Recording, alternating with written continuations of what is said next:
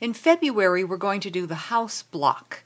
You will make 3 blocks. If you choose to, you could have 1 block in the center and 2 side blocks that are blank, or 2 blocks and 1 in the center that is blank. As long as you make 1 of the house blocks, that will count as the piece. But you will need to make it a total of 8.5 by 6.5 inches for each block, so that will be 8.5 by 18 8.5 when you're finished with the entire row of blocks.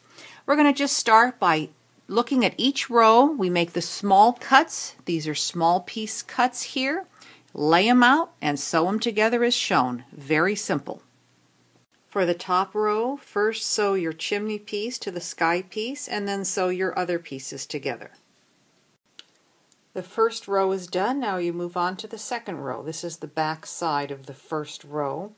You don't have to have all of your houses with the same background or same chimney and house fabric. You can choose to do whatever you like.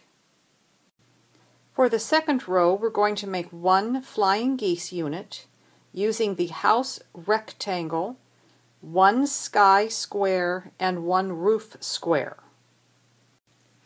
Put the sky piece on the house piece, draw a line, and sew directly on that line. Trim off the excess and then press your piece out. You're going to make sure you check if you have directional fabric that it's going to be sewn in the correct way before sewing either your sky or your roof piece.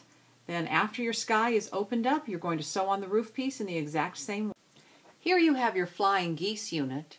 Now we're going to take the sky and the roof square, sew it corner to corner, to give us 1 half square triangle. Here's a little trick.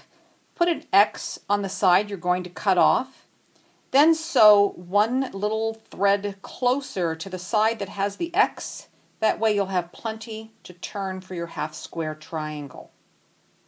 Now that you have all of your pieces prepared for row 2, just sew row 2 together. Row 2 gave me some difficulty. It was too long, and rather than just cutting off at the ends, because you're going to end up cutting off your points here, I went back and took this piece, which is D, and just gave it a little bit more of a generous seam on both sides, and then it shrunk up row 2 enough so that it fit into the proper 6.5 inch measurement. Row 2 is done, and that's what it looks like from the back. The third row is very simple. It's just 1 strip at 6.5 inches by 1.25 inches. On the fourth row, I don't start from the left and work right. I start with the J piece and go around in a spiral. That's the small window piece. It just goes together a little bit easier. It is not a difficult row, it just has small pieces. Lay out your pieces, start with the window, go to the very small piece above it, then work to the right, to the bottom, and then go back to the left. Once your window piece J is sewn to your small piece K, you go to the right and you sew it to L. Once you have all of your rows done, you just sew them together. The final row of grass, I'm going to cut a very long piece and just sew that on all 3 of my houses once I'm done.